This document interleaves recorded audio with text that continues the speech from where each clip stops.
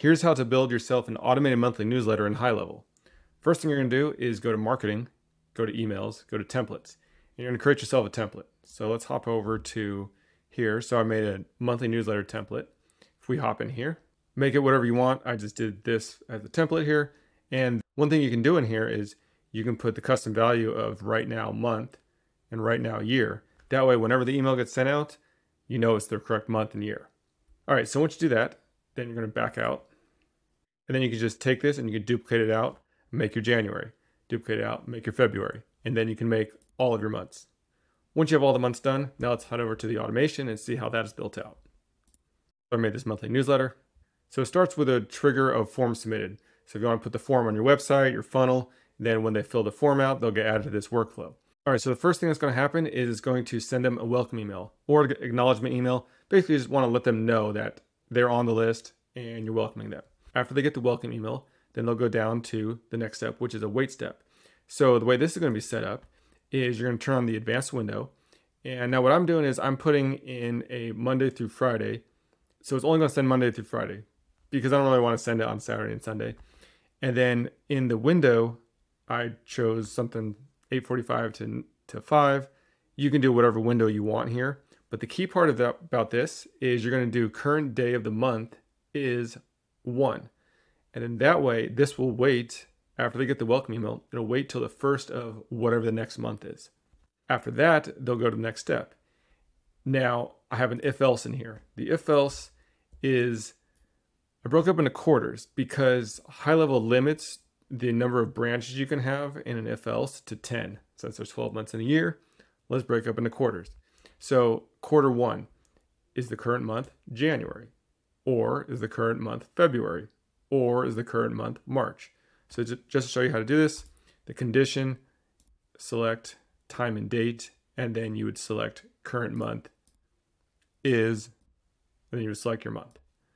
So you would do that. You have quarter 1, then you do quarter 2, then you do quarter 3 and quarter 4.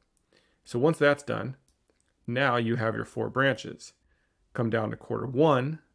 Now in this case, you're going to do another if else, but this time it's going to be branch 1 is going to be current month is January. Branch 2, current month is February. Branch 3, current month is March. Okay, so then you're going to have that for each one, which month, April, May, June, so on and so forth. Now they're going to come down. The first branch is January. So what I've done is I've added a drip mode here. And the drip mode, I've set it for, it's going to depend on the size of your list, or maybe you might want to remove it. Just depends on how big your list is. But I'm doing a drip mode of say 200 every 30 minutes. So it'll send 200 every 30 minutes. So then they'll go down to the next step, which is sending that January newsletter email. After the email is sent to them, they'll move on to the next step. Now the way this works, this wait step is going to, I'm doing pretty much the same window. So exact or a window, but Monday through Friday, because I only wanted to send, as I said, Monday through Friday. And it's not going to wait until the first of every month, because that could fall on a Saturday, could fall on a Sunday, but it's going to wait until, again, the additional filter needs to be February, so the next month. It'll wait till the next month in this window, and then it'll move on to the next step. And the next step is a go-to. So the go-to is going to bring them all the way up to which quarter. So now they're starting at the top again. This time it's going to look, which quarter is it? Now it's February. So now it's going to come down to quarter 1. And then this branch, again, it's going to look at which month is it. This time it's February. So go down February. Again, I have the drip mode in, 200 every 30 minutes. Again, adjust that how you want. And then it's going to send the February newsletter email. And then after that, I'm going to go down to the wait step. Now this wait step again is, I did the same window, but this time it's waiting till March, the next month. So you're going to do that for each branch.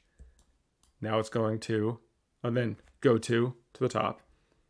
Then I'll come back and wait till, send the March email, wait till April, come back.